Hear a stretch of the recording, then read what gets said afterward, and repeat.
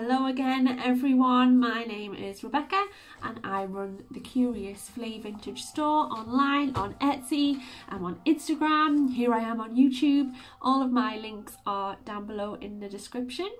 And today we're just going to have a closer look at the things that I picked up at the CM car boot sale last week. It's been a week since I bought all of these things. It's been a while since I put the video up. My little guinea pig died on Saturday night and I normally film my videos on a Sunday and I just wasn't in the mood to do it last Sunday, so I didn't. So here we are this week. Honestly, I've forgotten what I paid for everything, but you will have hopefully seen the video last week where I picked these things up at the car boot sale, so you'll know. And I've done my little bit of research as usual on my piece of paper, and so we can have a closer look at what I picked up and hopefully, fingers crossed, what things should sell for. So let's get into it now.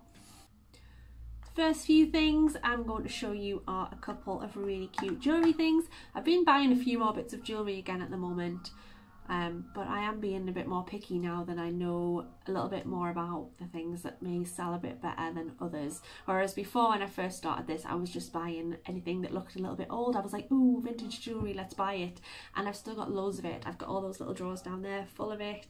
I've got about 3 boxes full of it that are all listed that haven't sold yet. So one day I'm going to just go through some of that that's stuck around for years and just bundle it into job lots and just get rid of it. I think might have to have a little bit of a purge. But I picked up some really cute pieces and these are both in their original boxes. So the first one is this super cute. It's a little brooch, it's Camelot. It says gold plated on the little label. It's like the metallic roses. It's really cute, it's just a little brooch. I don't think I paid much, maybe 50p to £1 for that, and should get between 15 to £20. It's helped by the fact that it's in the box and it literally looks like it's never ever been out of the box. The box is in such good condition, so that's a really nice start, and that'll look absolutely gorgeous in the photographs as well. Next is these. I think this might have been 50p. Matthias. These are beautiful clip-on earrings and I'll show you up close. I like the Damascene Spanish focus. They've got the pearl in the middle and like the Damascene pattern in there. Really pretty. Don't know if it'll focus. My phone doesn't like to focus on things, it just likes to focus on me. Now you get the idea. You get the idea. Anyway, they're really pretty. So again, I should hope to get 15 to £20 for those because they are in their box. Really pretty. They're nice high quality thing. I think they're real pearls in the middle as well, which is fabulous. I think I spent about £15-ish altogether on everything that I got today. So even if I sell 1 or 2 of those things, should be in the profit, which is fabulous, and that's what we like to do. Next up to show you is these really cute little salt and pepper shakers. Oh, I love blue and white things. Got the windmill, proper. I was going to say Hollandish. I don't think Hollandish is a word, but it is now. The little Dutch windmills. The blue and white ceramics will always sell really well, and people are buying stuff for their Christmas tables. So a lot of these kitchenware, dining bits and pieces are selling really well. I've got quite a few bits of dining stuff. I've got some placemats right up the top there that I need to get listed. I think I've got some tablecloths and stuff, so I'm going to do that this week as well because I have noticed more kitcheny things are selling. So people must be planning for their Christmas tables. But those salt and pepper shakers should go for around £15 hopefully. I picked up these just because they were super cheap and I was like, I don't know what they are, but maybe I'll find out. And they're worthless basically because they're missing some pieces. So you can see they've got the 2 gaps there, and it would have had like 3 or 4 arches. It's basically, it would have been a toast rack. So I've basically just got 2 toast rack bases which are completely useless. But we'll live and we'll learn. Next up, I got some really lovely celluloid handle knives. I think they're fish knives maybe. Beautiful. So two slightly different designs and two makers. Let me see if I can find the different ones. They look very, very similar, yeah. So there's these ones and these ones. So I've got 3 of each, and one lot of the 3 is made by, I'll just consult my notes, Walker and Hall, Sheffield, and the other 3 are by William Yates, and they were made in around 1910, so these are 110 years old. They are tarnished, but I do find, but they're all hallmarked, and you do find that the celluloid handles are quite popular. So again, with Christmas coming up, people are looking to buy vintage things for their table, and even just generally throughout the year, I do find that little bits and pieces of cutlery sell well if people are trying to complete sets. If they've inherited a set of knives or forks and they're missing a couple, people do pick them up on eBay. So I'm really not sure what to list these at. I'm going to aim high at the moment, just with Christmas coming up, and I'll maybe, I don't know whether I put them together as a set of 6 with them being 2 different makers, or to split them. I think I'll just pop them together because you really could not tell the difference unless you were looking super close. It's only minimal difference in the design. So I maybe, I don't know, I might go for maybe 20, 25 and see where we'll go. I can always drop the price if they don't sell, but I just love them. I think they're amazing. I got a couple of books. This one isn't worth very much, but it's just unusual. Cowdray, it's early history. I think Cowdray is like a big, like Downton Abbey. It's like a big house. Oh, the cover's falling off. Or fallen off. It has fallen. It's just all about the house, people who lived in it, the ruins. It's got pictures in. It's not worth a lot, but I didn't pay very much, so it was nice to rescue this anyway. There's one listed for a £5, so maybe I'll just go for 3, just get rid of it, get it a nice new house. It'll go as a large letter, so it'll be nice and cheap to ship, which is good. I also picked up this just because I thought the cover was beautiful. It's really ripped, but it's gorgeous. It's Bond Street book, and it's from 1956. There's not a lot of these listed. It's inscribed to Jean from Marjorie, 12th of May 1956. It's got a price £2. I'll have to rub that out. I don't think I paid £2. I think I might have paid like 50p or something. It smells old. It's not in the best condition on the cover, but the inside's great. It's all about the streets that used, the shops that used to be on Bond Street. So it's got all of their original advertisings and things like that. Really cute. So yeah, there's not a lot of these listed. I'm going to go maybe 20 to £30 on this and see where we're at.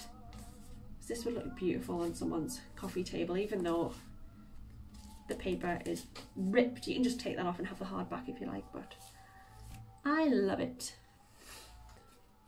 And I spotted this straight away on a stall. It's just so eye-catching. It's like a foiled picture. It's of a scene from I think it's a scene from one of the royal ballets. It's gorgeous. It's proper metallic. I don't know if you can make that out.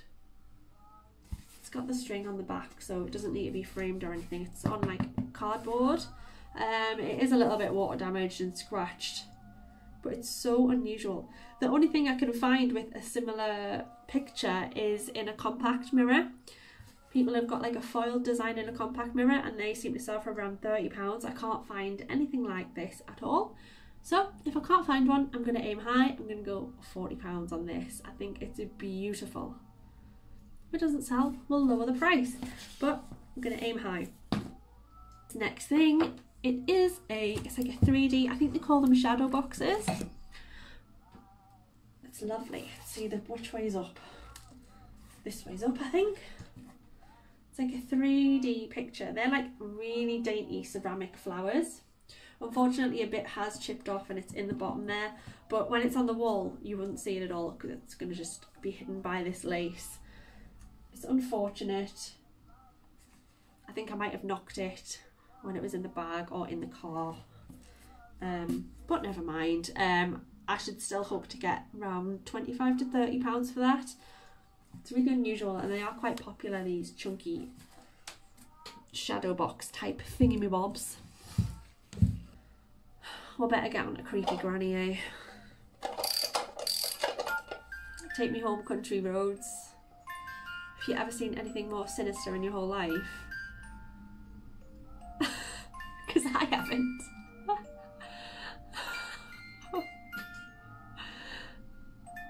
Someone should have bought this for Halloween, actually. I'm gonna get it listed this week. It's Creepy Granny. She's got a baby. She's a bit dirty. Made in Hong Kong on the base. And Take Me Home Country Roads. Look at that. It's the stuff of nightmares. Anyway, there's a couple of these listed. Not this exact one. There's a few designs of creepy grannies. Who knew? Why? I don't know. Just because you're so unusual, I might just go 20 quid and see what happens. If I can get a video uploaded into the description, I might do that and see if I can try and move her on, because she freaks me out, quite honestly. But that's Creepy Granny. I love an oriental vase. And they tend to sell quite quick. This is a really chunky one, and I know when this sells I'm going to be like, oh god, I'm going to have to pack this now. But never mind, I think I should get a decent price. I'm going to aim somewhere between £30 and £40 for this, just because it's massive. It's got like the raised dotty design. I'm sure there's a word for it, but it's gone out of my head. Geishas. It's a really nice condition. It's not chipped or anything. Made in China on the base. So yeah, we'll go 30 to 40 on that. I love the dark green colour as well. It's really nice. I love a little box. This is really beautiful. It's in really great condition. It's abalone inlaid into lacquer. These sell for around £20 to £25, which is fabulous. I do love a little box. Oh, there you are. Inception. You're sitting on Oscar Wilde, by the way. And Dictionary of Gynecology. Wow, you lucky things. I think this was the first thing I picked up.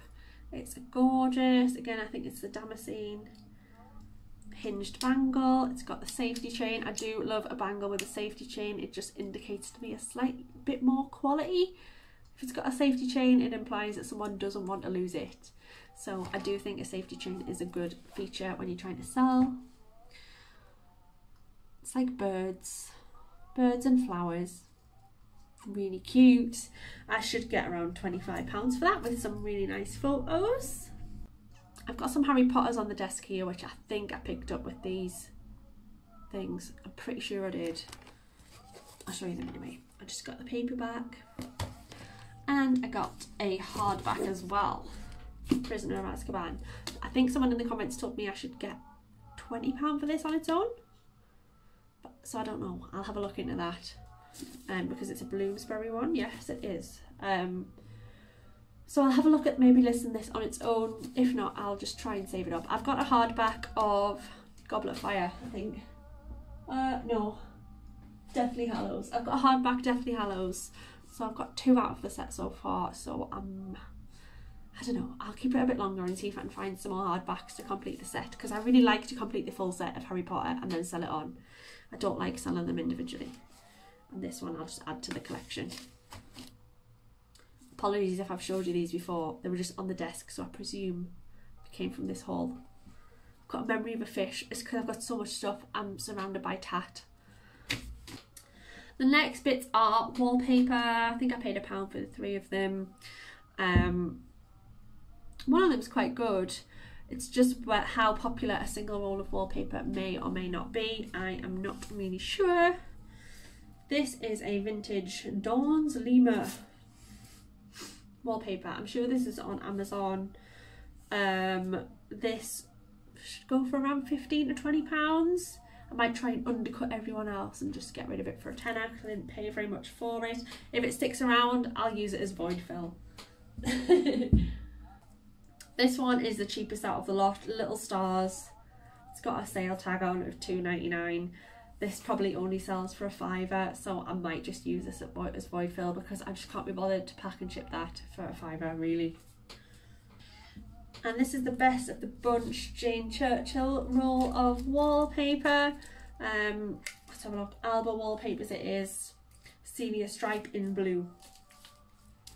These will have been originally £50-ish a roll. So I'll get this on. Even if I can get 20 quid for that, I think that's fab for about 30p investment. So hopefully this one will sell. The other two will hopefully sell, but if they don't, I'll just use them as void fill. Next up is this lamp. I think I paid 10p for it. I'm scared of it. I just bought it because it was 10p. In reality, am I ever going to test this? No, because I'm scared to blow up my house. Am I ever going to rewire it? No, because I'm scared to blow up my house and myself. So I may just list it as is. I think it's alabaster. It's a really nice piece. If I could be bothered, I would test it at least. Maybe I can find some poor victim's house to test it with. No, I shouldn't do that. It looks okay, to be fair. I might be brave, put a lamp in it, and it'll just trip my electric box. Worst comes to worst, eh? If I don't ever come back, you know what's happened. I've blown myself up with a 10p lamp. Hey. Anyway, if this was working, I could get £20-ish. In the condition it's in, maybe a tenner. So I am, as I say, in two minds whether to just list it as a tenner, untested, as is, or whether to maybe put a little bit of effort in, pop a bulb in and see if it works. If I might have a cute little lampshade, or I can just find one at the car boot sale because you'll see them everywhere really cheap. If I can get a cute little lampshade on, I could maybe push my luck for 30 to 40. So I'll probably put it on my shelves there for a while until I get round to it. But I can't say no to stuff like this for 10p, really, can I? It would be criminal. Now these last things are my favourite things. You probably saw them. I talked about them at the end of the video. Hold on, I've got this little man here as well. Who is this guy? I haven't written about this guy in my notes. He looks like one bookend, I think. He's not very heavy though, so maybe he's just an ornament. He is cute. Lovely carved man reading a book. So I don't appear to have done any research on this guy, but I think, I don't know, I'm going to go 15. He's really cute. People love reading. He'd look gorgeous on someone's bookshelf. So yeah, why not? £15. Apologies, I haven't done any research on this poor man. Anyway, the candlesticks. These two candlesticks are my favourite pickup of the day. These are reclaimed wood from a church. A local church in Witton Gilbert in the northeast. And they're really gorgeous. They've got like velvety felt bottoms. And on the base, it says, these bases are from Sacriston Chapel, now gone. The stalks are from Witton Gilbert Methodist Chapel. All the wood is from the pews. These are holy, ? Hey, I think they are holy because they've been keeping what on earth am I trying to say? Because they've been keeping creepy grandma in check. That's what I was trying to say. So they're so well made. They're absolutely gorgeous. I love, you can just see, oh, it's beautiful. These will look fab on someone's Christmas table or either side of their mantelpiece. They're a canny size. They're a canny size as well. So I'm gonna aim really high for these because they're handmade, they're reclaimed wood from a chapel. They've got their gorgeous little note. It tells you who made them, where they came from. There may be someone who, you know, had a connection to the chapel who will snap these up. I'm gonna go £75 and see how it goes. I think they are fabulous and they're holy, and they must be holy because creepy grandma has been behaving herself in their presence. Creepy grandma is looking at me. I'm just gonna put the candlestick in front of her face. Okay, that's everything, I think. sorry again that I couldn't really remember what I'd paid for everything. As I say, my poor little guinea pig Margaret died last Saturday, so I just didn't really want to film on Sunday. So that's it for this week's video.